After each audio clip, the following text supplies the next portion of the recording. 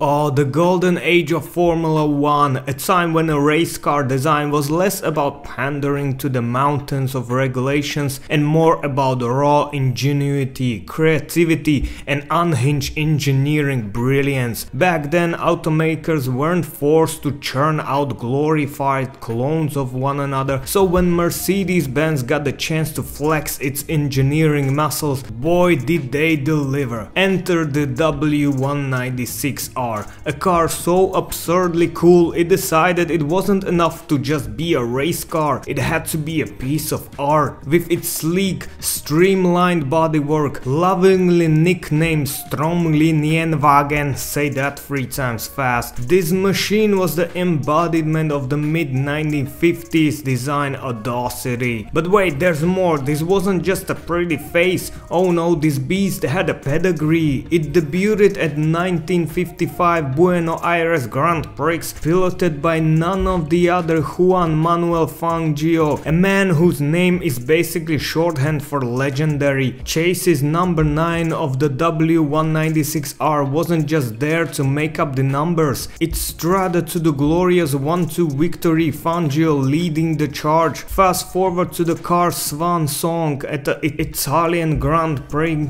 and the story just gets better. Now under the control of Sir Stirling, yes, that Stirling, the car rounded off its career with another 1-2 finish and the fastest lap, just to rub salt in everyone else's wounds. Talk about going on with a bang. Now you might think that a car with this much racing glory would be snapped by collectors immediately. Nope, Mercedes-Benz, being Mercedes-Benz, decided they just hang on all 10 remaining examples of the W196 because, well, why wouldn't you? These weren't just cars, they were trophies. They kept them in working order too, because even when you're showing off, reliability matters. Eventually though, Mercedes felt generous and donated a handful to places like the Indianapolis Motor Speedway Foundation, including this particular chassis. Since then, it's undergone a couple of refinishes because hey,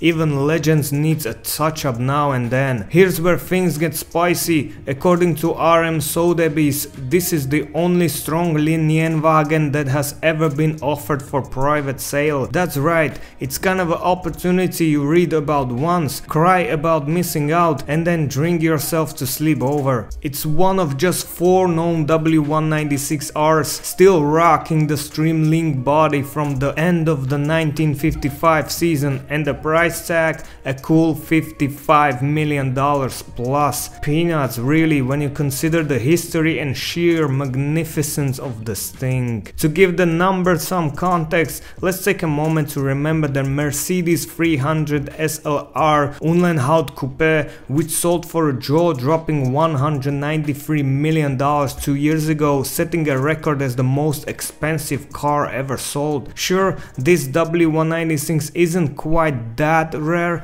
but its track record in racing history is second to none. Honestly, RM Sotheby could probably slap 60 million price tag on this thing and collectors will be still fist fighting for the privilege to own it. So there you have it folks, a car that isn't just a vehicle, but a time machine back to the Formula 1 was pure, unfiltered innovation. If you got a spare $55 million lying around, maybe skip that yacht upgrade and get yourself a piece of motorsport history.